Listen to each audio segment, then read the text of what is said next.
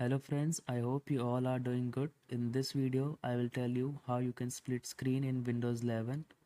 So for doing split screen in Windows 11, in either it could be a PC or desktop. So we will go to the Windows icon shown in taskbar and right click over it. Then click on the settings option here. After you click on settings, then this settings window will appear to here.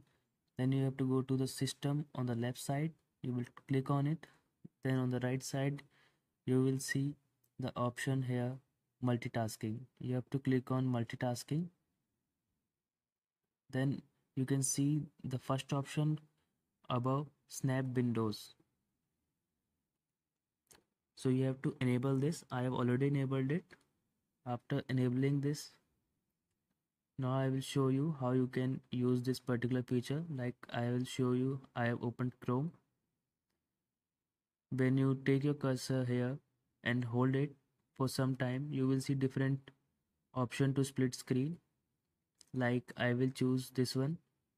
Then the application that are running in my Windows currently, it will give me the choice at like what application I want to use.